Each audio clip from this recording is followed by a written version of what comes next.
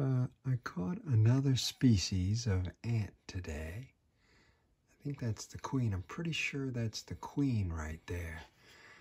I had a sack of old wet river gravel I was putting in the bottom of flower pots, and all of a sudden I had ants crawling all over my arm. And then I saw eggs, and then I said, hey, I bet the queen's in there.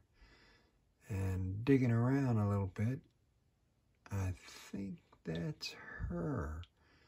A rounded abdomen, pretty thick thorax, and it's bigger than the rest of these ants.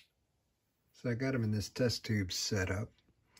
Got water in the back end with a little cotton ball. They can draw moisture through that cotton ball, as well as draw air from the cotton ball at this end. Yeah, I think I got the queen. So, not only was I after the queen, but I collected a little bit of the brood too. There's an egg that seems to be morphing over there.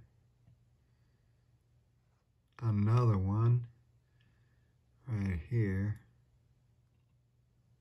So the queen looks a little shy. I think she'd like to push that cotton ball out and escape. Not only did I collect the queen, but I got a little bit of the brood too. If you can see those eggs back there, they actually look like they're morphing into larvae already. There's another one. So if anybody knows what species I caught, leave a comment.